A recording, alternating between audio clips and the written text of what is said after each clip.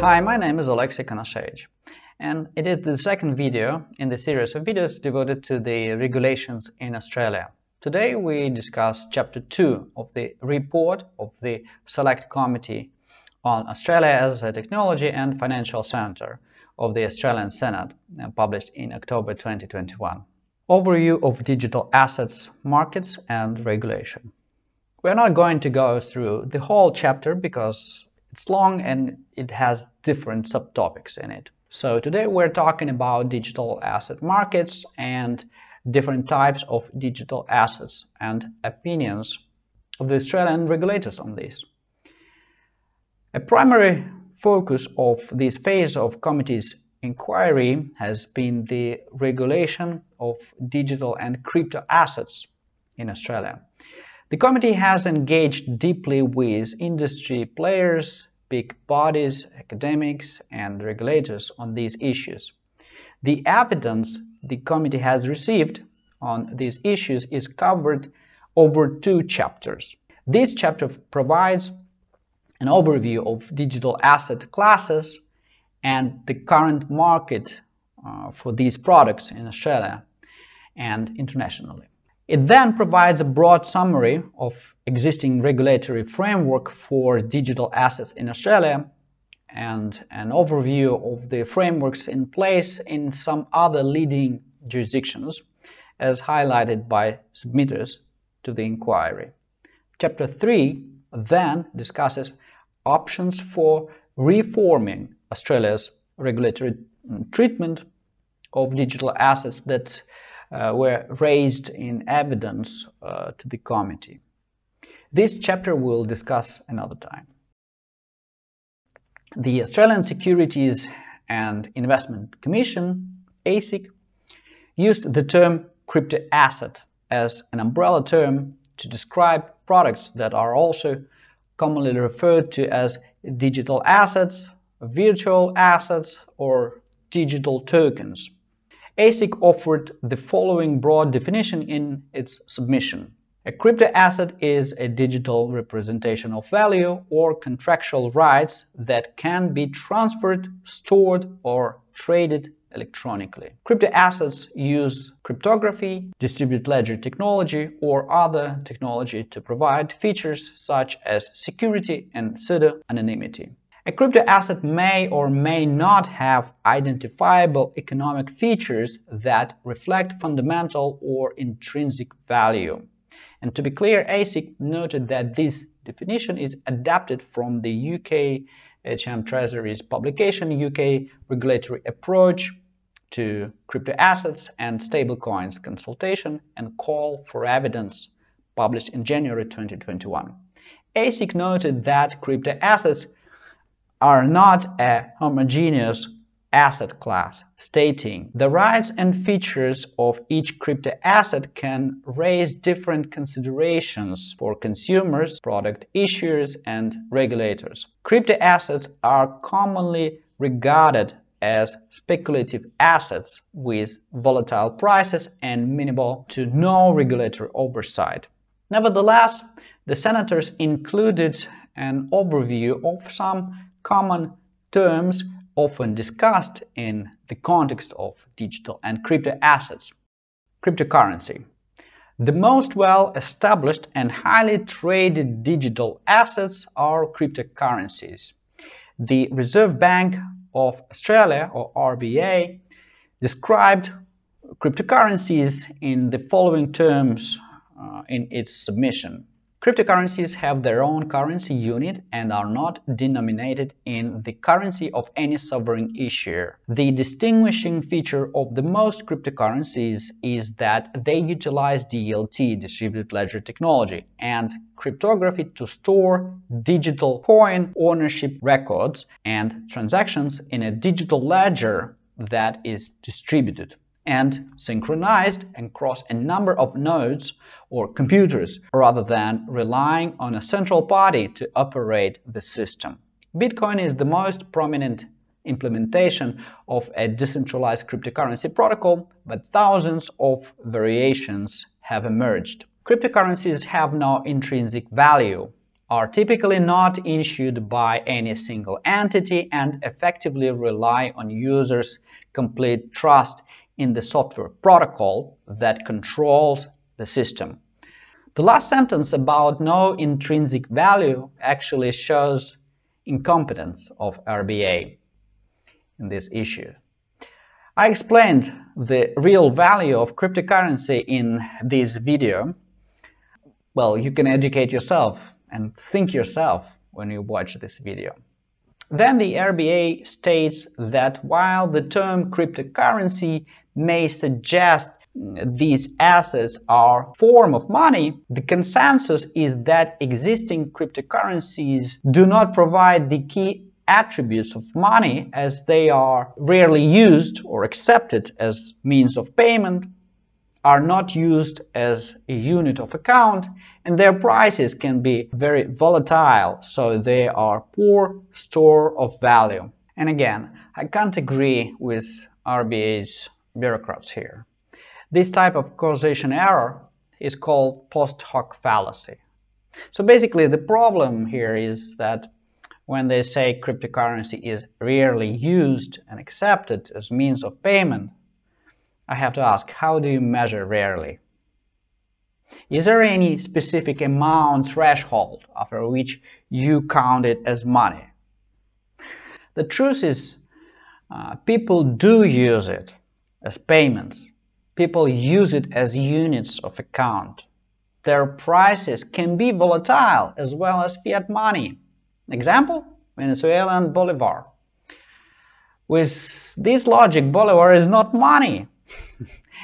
A poor store of value? Well, again, if you say so as a general unconditional rule, I have to disagree again. Because, well, I can refer to Bitcoin, a very good store of value. If you invested, and a good investment, if you invested 10 years ago, $100, you'd be a millionaire now. So all these arguments are irrelevant. There are different definitions of money. Cryptocurrency falls into a broad economic definition, as well as shells or other exotic and historical forms of mediums of exchange. What is true about cryptocurrency? There is a lack of official status of legal tender in Australia. Legal tender means if you have payment obligations, you cannot pay in shells or whatever you want to pay. You can pay only in, or you may pay only in official recognized means of payments, which is official sovereign cryptocurrency. For example, El Salvador, Central American country, recognized Bitcoin as legal tender. So, RBA, probably you wanted to say that cryptocurrency is not money because you didn't officially recognize it. So yeah, in this logic, yeah, it's not money because you as a regulator don't want to. All right, let's get back to the report. In the next section, Senate writes that proponents of cryptocurrencies disagree with this assessment. Well, yeah.